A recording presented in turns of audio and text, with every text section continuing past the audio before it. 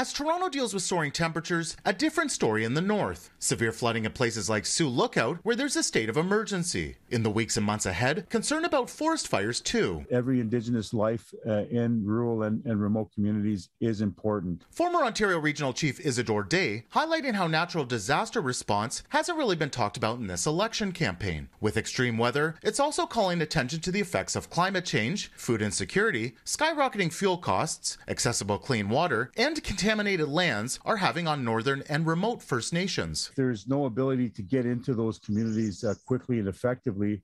That's where the government needs to step up its policy efforts and commitments. When it comes to the issues facing Indigenous peoples, Day says not enough dialogue in the lead up to June 2nd. I think these election platforms so far are very weak, and there has been I think consistently with Indigenous issues, we're seeing more of the same in this election. While there has been talk about developing the mineral-rich Ring of Fire region in the north, Day says engagement with First Nations on that mega project and others has been lacking. We're not hearing that governments are looking to include Indigenous communities on a nation-to-nation governance level.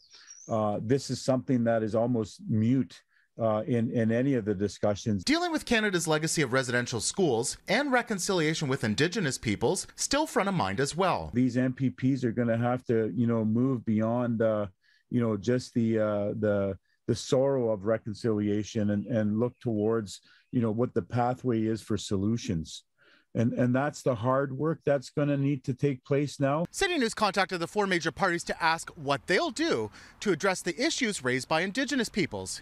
Here's how they responded. The PCs pointing to their pre-election budget, money for commemorating residential school sites and mental health, also funds for COVID recovery and Indigenous institutes, as well as support for entrepreneurs. As for the NDP, commitments of working government to government, increasing Indigenous education, ending boil water advisories, and applying the UN Declaration of Rights of Indigenous Peoples to Ontario laws. The Liberals highlighting a plan to build 22,000 new homes, boost studies of First Nations languages in education, electrification projects, and a dedicated minister to oversee reconciliation efforts. Lastly, the Greens, pledging to build the same number of homes, a push to support Indigenous-led clinics, applying the UN Declaration, work to fix damage at Grassy Narrows, and support to end boil water advisories. Meanwhile, Day calling for less partisanship at Queen's Park, as well as a broader inclusion of young people in the process. We've got serious issues, and we need governments to, not get caught up in the status quo and petty politics of actually, taking the reins of government again. In Toronto,